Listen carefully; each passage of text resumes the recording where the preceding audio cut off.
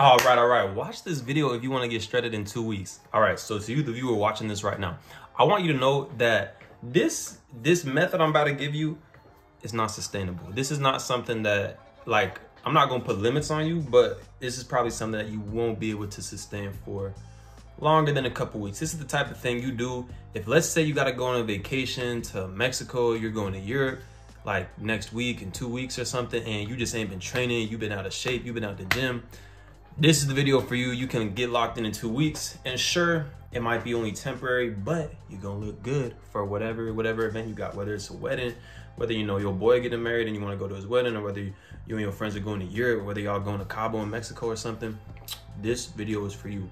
So step number one, I'm not even gonna waste your time. It's like four things that you really got to remember in this video. So number one, keto diet. Okay, so essentially keto diet, all that is, cut out the carbs. When you eat carbs, when you eat like breads, oatmeals, rice, potatoes, whatever, these are actually very good for you. The issue is they do cause you to retain water. So you're gonna be a bit more bloated, a bit more puffy, but you know, if you wanna look good for that vacation, if you wanna look good for your event, maybe you got a modeling show, you gotta do what you gotta do. So cut out the carbs. That way you're gonna shed a bunch of water weight. You're gonna look lean, diced, and shredded. Number two is fasting. Okay, so with fasting, this is simple. Just don't eat for the first part of your day. Like delay your first meal till noon, 12 o'clock, and then stop eating at 6 o'clock. This is gonna give you 18 hours of being fasted.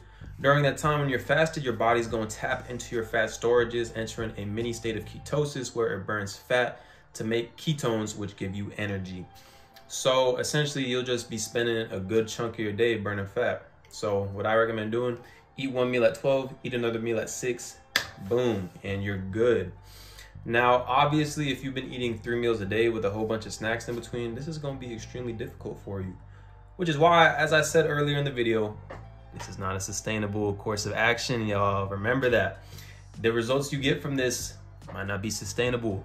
There's a high likelihood that you gain back all the weight after you do these steps. But for that one, little sliver of time where you need to look good, you'll look good though. Remember that. Number 3, I would hit the sauna every single day. This one is a no-brainer. You're literally just sweating out toxins, sweating out water weight, so you're gonna look lean, diced, all that good stuff. So yeah, just go into the sauna. Don't drink water while you're in there. And yeah, you'll just shred a whole bunch of water weight. But also be aware, you're probably gonna be tired as fuck if you're going to the sauna every day. Like, there's actually a point in college, I would go to the sauna for 20 to 30 minutes every single day.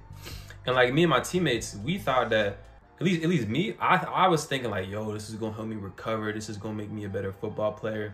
It did not do that at all. In fact, I think it actually made me a worse football player because I would go into practice and I'd be tired as because I'm losing all this water, I'm losing all these electrolytes being in the sauna.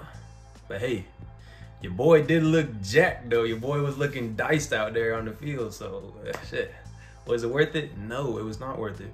Remember, this is not sustainable. Number four is remember to sprint a lot. You want to be sprinting at least like 3 times a week. Sprinting is just anabolic as fuck for your body.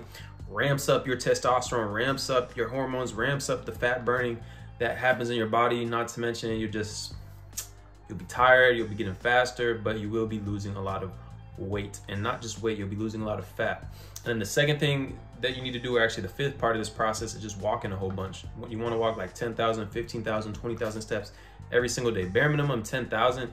This is just, that way you do like that low steady state cardio that even though it might not seem like you're doing a lot, you're actually burning a whole bunch of calories while you do this. So yeah, make sure you get to walking in. So simple as that, y'all. If you need to get shredded, rip, jack, dice, looking just lean, mean, aesthetic for whatever show you got going on. Maybe you're cutting weight for boxing or something. Maybe you got a modeling show. Whatever it be, this is what you do. Cut out the carbs, go on a whole keto diet, eating high protein, high fat. Make sure you're hitting the sauna every day. Make sure you're walking, make sure you're sprinting, and make sure you're fasting, eating in that condensed window. Now, I will say, some people actually live this way regularly. Like this is some people's lives. Like I've done this for like 3 months on end, 6 months on end. This is what I used to do back in college. However, is it worth it?